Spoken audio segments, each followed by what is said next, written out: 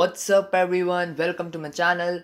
In this video you will learn what happens to tire tread as the tire rolls on the road and also what is slip. So without spending much time, let's start now.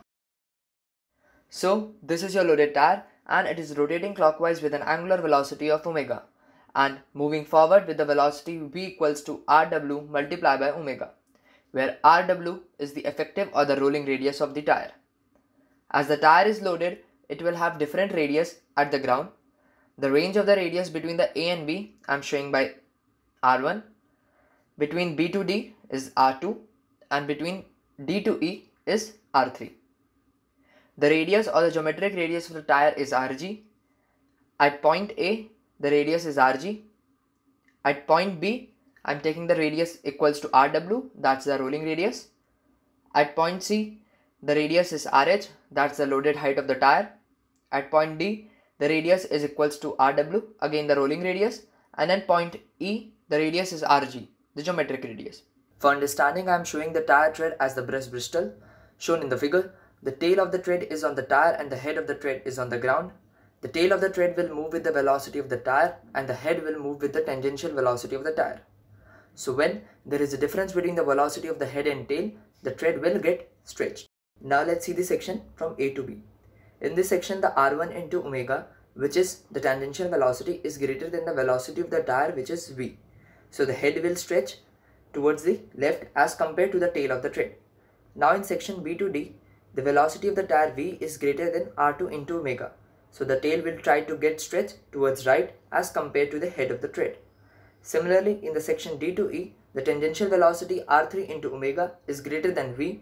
So the head of the tread will try to shift towards the left as compared to the tail of the tread. Now let's see this case in the micro level. The tire tread can be stretched either backward or the forward as shown in the figure. The first figure is for the braking. At the time of braking, the tire stops rotating and the tire is skidding forward with the velocity v. Because of this, the tail velocity of the tread is greater than the head velocity of the tread, and that is why the tail is ahead of the tread in the braking case. This will develop a tension in the tread in this direction. On resolving it into the components, we will get the backward braking force Fb. Now in second figure, the car is accelerating, so a tangential velocity is greater than the forward velocity of the car, and the head of the tread will try to get ahead to the tail of the tread, and this will generate a tension in this direction, and we will have the support force traction on resolving the component. So from here we get to the following observation. When there is a difference between the peripheral velocity and the velocity of the vehicle, a force is generated, and depending on which one is higher, the peripheral or the forward velocity of the vehicle, the direction of force changes. Okay, so this relative motion between the tire and the road is called slip, and without slip there is no force generation. Okay, as you can see, if there is no difference between the velocity of the tail and the head, the force will not generate. Fine.